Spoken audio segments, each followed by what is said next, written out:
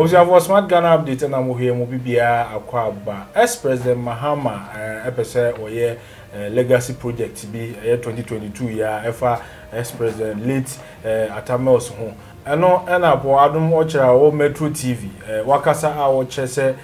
wonti ase ex-President Mahama 10 years near the late Atta Mills free mo na watina hwa ma Atta Mills Institute akwaku Anyidoho and oye former deputy secretary ma NDC waso ma bedu sese na also ba be different projects in the name of the late Atta Mills ni mpanimfo bi a mpanimfo kukudanfo bi na kwaku Anyidoho enka ho kra na se ni din kra ye mmokra 10 years ni na no ba be serve as an ambition and I say grounds are about 2024 what me abegina me ato abama na asesen eno na po Adom Otchere ka ho asem ye bedi hu nkomo na enkomo ya bese di mutaka ona bo mutaka ensem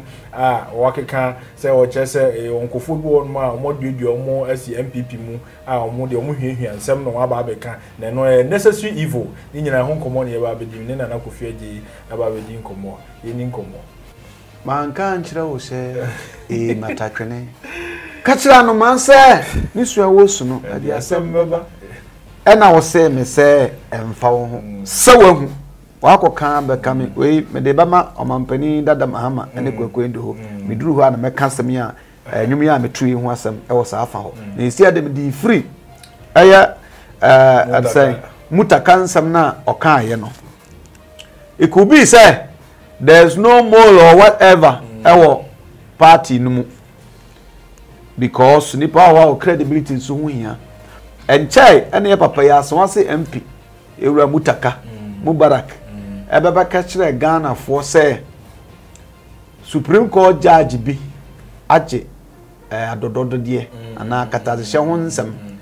ebesi na minim ya kosie say mu ho no say make kai ka crash or pa chew say enti how long and other customer be pacho,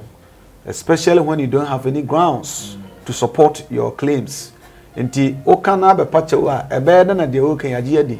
And the okay, it's not like end to means you. Ebe to me in fact it looks like that already. You don't even need mutaka to tell you say your nkofo from party bi mu a am information ba because information no get less. E you be and the kukuru information dey ko baby. Because when this MPP especially yewo John Jinapo ene yewo Samuel Jinapo Jinapo family baako ha so mo din komo pa bet yes so mo ye nua for crying out loud enti say we na wa ban sesi e no na some minister of natural resource and they say John Jinapo no so na minister for natural good enti no say yakohia fie ni ye din komo mini ha mo de mo dede na mo ye yi levi no ye wie hu bibia o office ye wie hu bibia o fikase mu a does that mean say we planting more party nim ye nuafo na kwehia mo di nkomo and eno kra so sa da nchen o coffee shop mafia se bi so ho yom kohyia NDC fo wom MPP fo wom CPP fo wom kohyia na coffee is wom na jamo seposepia na some dem mo nim de ba kama so ada de eche eno nche so obi ama information o nipa ya de ho dada and don't forget say obi so party nim part no nye part no do tro mu eye adodo de because there was a time papa onyame fa na crazy de bia mebo ndi aka asem no e jumper political prostitutes ana e bi friend no kwa hu sa habia quick no abesha ha it is such people no they always want to say things to Kofi Wale exactly something like that bibi sa ze kwa na no adu kakra so yonkofo bi te sa ho oba esa so wopo nim favor aba we na abem into oba ba ka opposition wonsam na so anhwa na wano akopa na so aka plans e de akire no okwa na o de ko and such people no enye yewura mutaka e na plant wom e de o ma hye ho na mo ya de anache that's how it looks like yewo ya papa Abubakar Sadiq former minister for roads and highways wa MPP ni nua so ye NDC ni wano akwa babonte abetufo I love that man okay no kure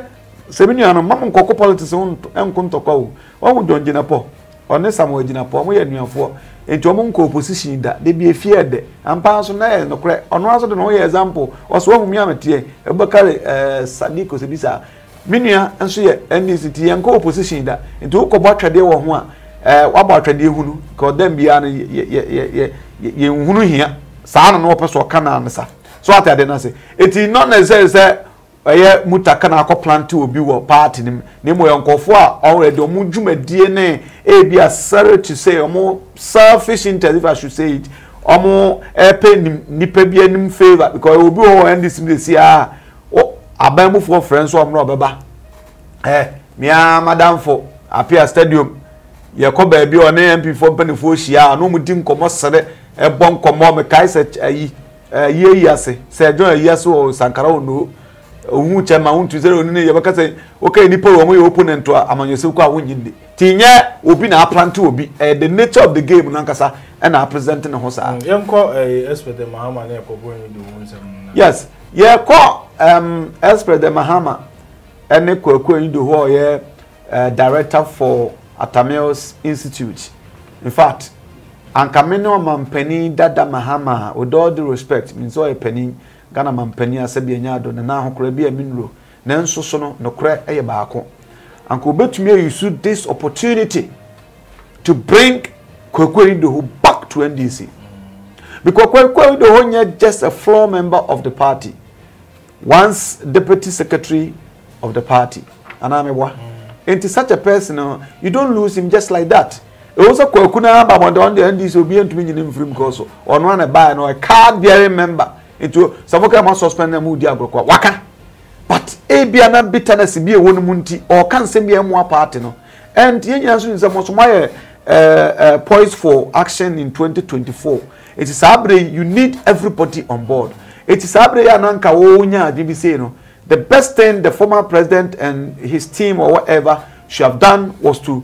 Atta Mills Institute no and come back Kwaku Anyidoho asane na omaboa na nka bigger than that na nka mafa no squad dia anomas duaboa me kire peace pipe na nka enokura tumi aboa ba hesi ewuko kreti oso de no sabe be na train ba ko e ko na niti emienu ma na yeye Sesi ya Atta Mills Institute. Yeah, once na we former president to that late president. It will be ya the order dano and also shemukena, especially when the current government bua onokra na sebe oneno free amanyukuba akuno wa so masene bua ma Atta Mills Institute no enya nyonyam. It will also be on be for be kan na emomutoa because so do so for akwa na kwa huru. Na wo koye fufuro if it is just because of one person entina okoya sabe it will turn out to be sorry to say sorry useless because Atta Mills Institute gain grounds you see a kind will be enim etienka wodi fufuro be no that's why you should be heading na nka watumi akoka na boa no na ebi kura nka na no saa yo no so e de asumdua ba mo party nim ntimi hunu say saa move no de I think say it wasn't properly planned. Because a family issue. And a Ghana issue. Atta Mills is my former president, my former late president. Well, 10 years in 2022, 9 years. Now this kind of way, Bible course, I feel no. Man for HSA said Adom Otchere can HSA 2024, as per the Mahama ambition, and also Yena. What the gaining grounds? Is it true? Do you think it's well? For me, say if that is his motives, I would request I didn't cafe corner was saying answer because all Kwaku no, and Panzo really pa according to Paul Adom Otchere what your line on my apona Kwaku Anyidoho's name was not heard anywhere. Nti afekwa na wo koleki old wounds wo kotafre kudadam and ba sa anya fi na ebe pra moja nti no kra na beda akokọ yasam kase de amom ekra na semaka onwe I'm just wishing and praying sanka 1st February na omokoye sa ade anka change of events beba na nka ebiko ya frɛ Kwaku Anyidoho ama na position bi anampo sadia ebia yen yadwen ye se omampani ye koye no na nya sa na emum empower Atta Mills Foundation na Kwaku Anyidoho da no together with some people ambabua Kwaku na kade no I explore dan sadia e could say ni trimu pose wan hwe 2024 wonye bibi nyina so ntina obe sa di after 10 years there and that could be even dangerous to him. Yeah. Did the best say Said I'm a kind of me die soon in Sanka, Anyidoho, as vibrant as he was, and he still is, no, coming Bompire Sanka,